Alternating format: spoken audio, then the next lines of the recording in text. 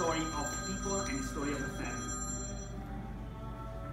And everything started from the dream of a man called Giulio Ferrari. So Giulio Ferrari is the name of our founder, and from Giulio Ferrari, this is where the name of the brand comes from.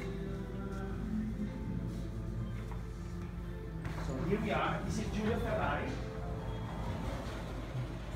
Giulio Ferrari studied enology in Trentino, in a school that still exists, called San Michele all'Adige. And then he moved to France in Montpellier, where he specialized again in enology. And after the school of Montpellier, he went to the Champagne region, where he had something that we can call a stage. So this, in the Champagne region, he learned how to create bottle fermented sparkling wine. He learned what the French calls the méthode champenoise and what we call in Italy metodo classico.